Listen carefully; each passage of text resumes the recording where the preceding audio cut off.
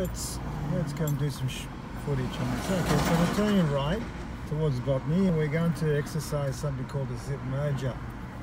Alright, the vehicle in front has the right of way. Here it's pretty busy on a Saturday. I'm here with Chaise and it's, slowing down, push the brakes and stay behind the orange lines and orange lights. Cool, it's fine, we'll get the next one. No, patience. You can see a whole bunch of arrows up there. We're doing the topic called scanning for signs today, yeah? Yeah. And that's also we're implementing looking signs and looking at different types of mergers and patience in Sydney traffic, yeah? You don't have to push anywhere, you don't have to follow anyone around, yeah? You've got to do your own thing, Church, yeah? What's required here is before you go over the lines, once we get the arrow, green arrow or a green light, if you want to just go over these lines, you've got to do your checks left, right, okay? And center, especially red light runners and pedestrians walking like that dude, yeah? So if you don't do that, you'll fail your test instantly. So that's a good little tip there for you, cool? And if you do that, I'm going to give you a tick on your sheet, cool? The observation sheet, cool? So you already said red arrow up there, haven't you? Yeah. Red arrow with a red light. Good. Yeah, this is pedestrian crossings over there. And that's all we see. And we just keep rolling. We've been taping for a minute now. Sometimes the lights go on for about a minute and a half, yeah? Sometimes it's busy. Sometimes less.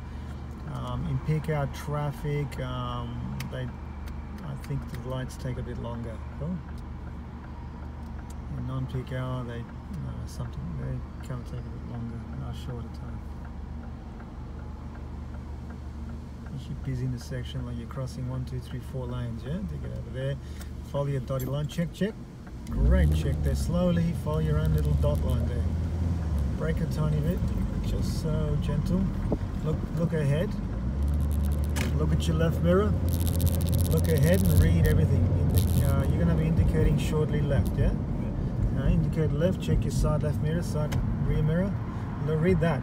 Form one lane. Vehicle front has a right of way, guys and girls, and there you go. Check your mirror, form one lane, cool? The vehicle in front has a right of way there, cool?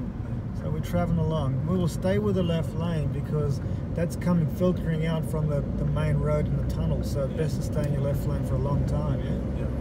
For a while now because you're still learning. Cool. Over here we're going to go into the highway. It's going to be 80 kilometers an hour. I'd like you to separate your space and keep a nice generous space between you and the car now, the car in front. Cool. For you today, you're going to do 65 kilometers an hour. Cool. No more than that. I know it's 80 because you're a learner. We'll be just going a bit slower, cool? Your vision required is way up there, cool? Yeah. Way, like 12 seconds you'll be looking way up there, exercising a far vision, cool? Far vision. Going to Canberra, but we're not going there though. Over here it says, what sort of sign is that? On the left's blue, it's got a camera. Alright, look ahead. You will not go over the speed limit, cool? So you'll be staying on there. The right lane over there is the overtaking lane. You should not travel in the right lane for too long. The middle lane, okay, you can do 80 there. This one's a slower lane, you do 70. Cool. Look ahead. Oh, try not to jump over the reflectors. Come back here. Beautiful. Look up. Look at the yellow sign. Means bend ahead. Near the bridge there, but it slightly bends. Cool. I think well done, Chase.